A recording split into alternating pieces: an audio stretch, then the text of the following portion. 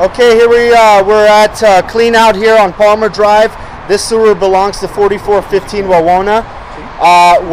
We just hydrojetted the line. You can see right there is where the 6-inch connects to the city connection. You can see right there is the lip of the homeowner's pipe. So this is all his responsibility back.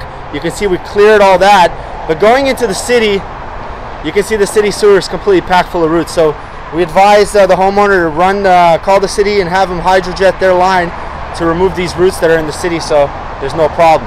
As we come back, now this is coming up on a vertical. We located about 10 feet deep. Let me just clean off the lens.